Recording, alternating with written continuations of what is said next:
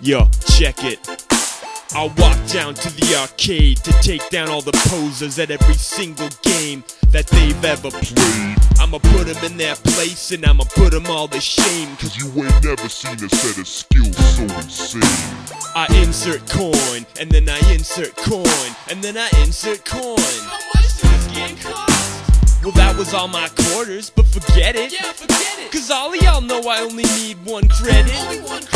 What's this, a new challenger? Man, I don't think you get it. He doesn't get it. I'ma take your dream of victory and shred it. So we take our positions, player 1 and player 2. And I tell him one last time, you can still run if you want to. But he just stood in his place and he said, I got what it takes. And I thought to myself, that was your first mistake.